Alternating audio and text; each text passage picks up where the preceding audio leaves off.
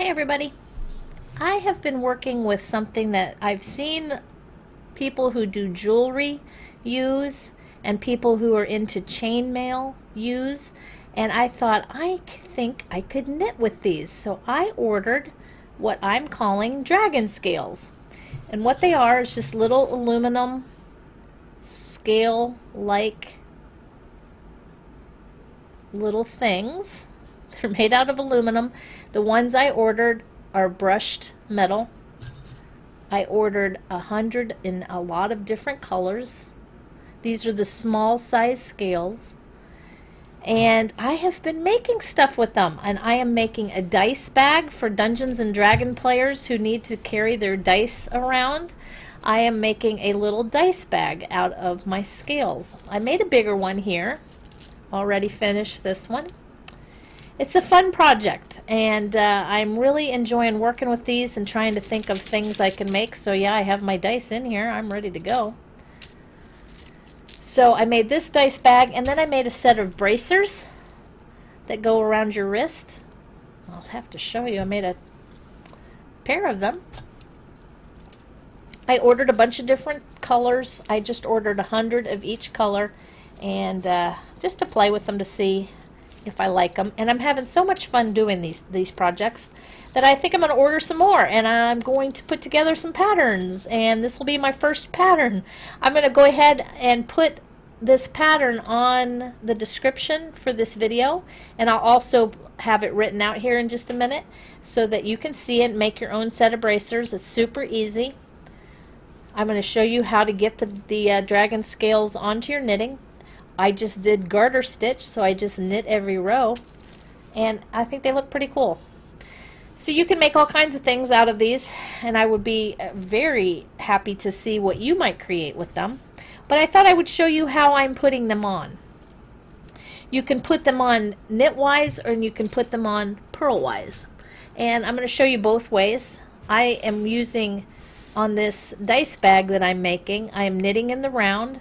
I have one size 8 needle, and I'm using the magic loop method, so I'm only using one set or one needle. And I'll show you how I'm doing it. I'm using black worsted weight yarn, just black worsted weight yarn. You can use whatever you want.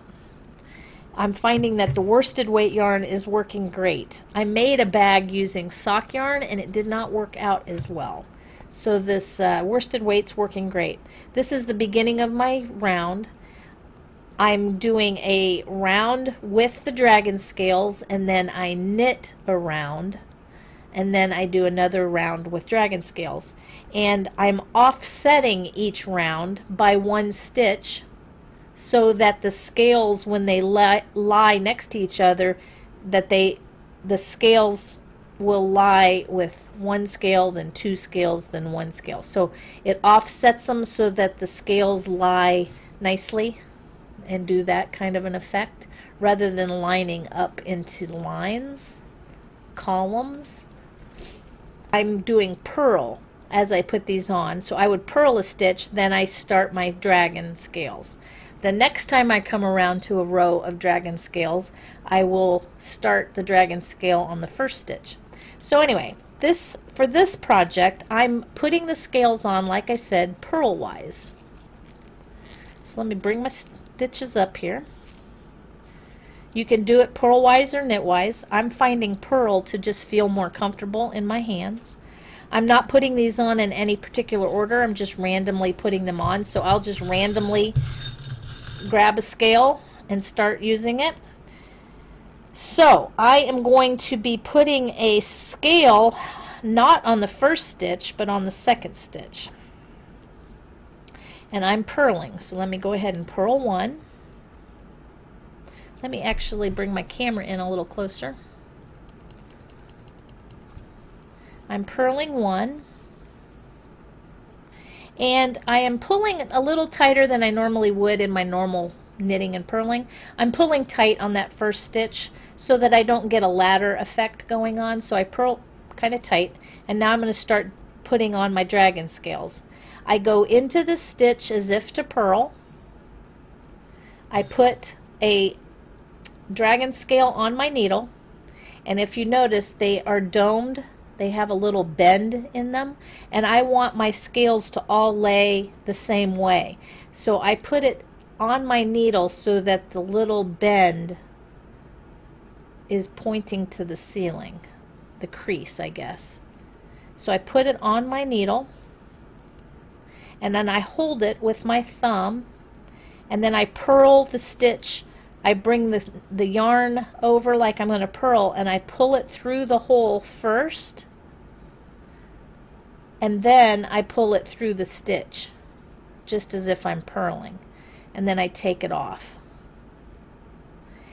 And you do one purl stitch in between each scale. So then I purl one, and now I put on another scale. I'm going to try and show it to you real clear here. I go into the stitch as if to purl, grab a scale, and I put it on my needle so that the dome side is up rather than the cupped side. If you can see the difference, that's the cupped side, that's the dome side.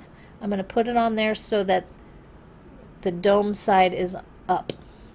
Then I go around my needle just as if I'm going to purl, and I slowly bring the yarn down and through the hole, and then I bring it through the stitch, and then the stitch comes off, and then I purl a stitch in between. Go into the stitch as if to purl, put on the scale, I hold it between my thumb and finger, bring the yarn around, I slowly bring the tip down through the hole and catch the yarn, then I pull the stitch through and then off the left side, and then I purl a stitch, and that's it. So I will go all the way around, putting my dragon scales on with a purl stitch in between. Then I knit around once with no scales, and then I start my next row.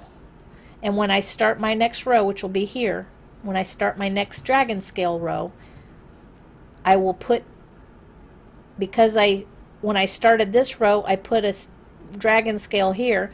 When I come around and do my next row of dragon scales, I'll start with a dragon scale here, and then that'll be a purl, dragon scale, purl. So I'm offsetting it each time. That's as hard as it is. It's not too bad.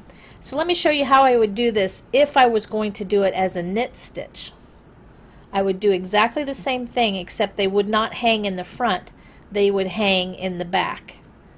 And I'm just going to show you as an example of how you could do it as a knit stitch.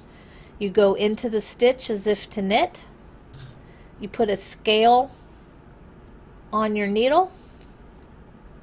I kind of hold it with my thumb and finger. I go around the needle just like I would knit it.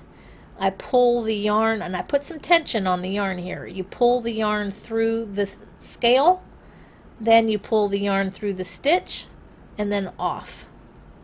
And then that makes the scale hang here in the back, and then you knit the next stitch. I'm going to do it again just to show you. Knit the stitch, or put your needle through as if to knit, then you put your scale on. I hold it with my fingers just to help me pull the yarn through. I knit the stitch just as if you're knitting. I slowly bring that scale down and pull the yarn through. Then I pull the yarn through the stitch and then off, and then I knit the next stitch. And you can see what this is doing. This is lining up the scales on the back side. This is if you were working back and forth. You could put scales on both sides, or you could just only put scales on doing the knit stitch, and they would all fall on this side of the fabric, and you would have just regular stitches on this side. That's what I was doing when I was making the bracers. So you can see it's pretty easy to do. It's not hard to put the dragon scales on. I'm going to order more scales for sure and come up with some new projects. I will undo these stitches so that I can take these scales off the back. Since I'm working in the round, I don't need scales on this side of my fabric. But I wanted to show you how to knit the scales on as opposed to purling the scales on. If you have any questions, just leave them in the comments below. Thanks for watching, and if you have any suggestions for future videos, please leave those in the comments below too. Thanks again for watching. Bye-bye.